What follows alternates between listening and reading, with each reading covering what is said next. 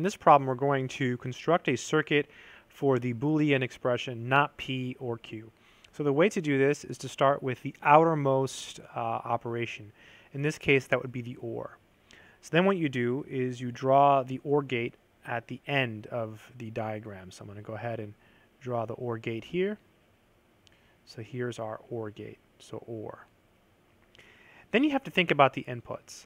So this OR gate is going to take two inputs. It's going to take the not P and the Q. So the Q is no problem because we can just simply, if we like, just do this and put a Q here. No problem there. And for the not P, well, in order to get not P, P first has to pass through a NOT gate. So we have to insert a NOT gate. So I'm going to put a NOT gate here. And I'll just write NOT.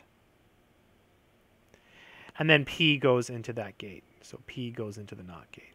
So P goes into the NOT gate, it becomes not P. So then you have not P and Q going into the OR gate, and you end up with your logical expression, your Boolean expression. I hope this video has been helpful.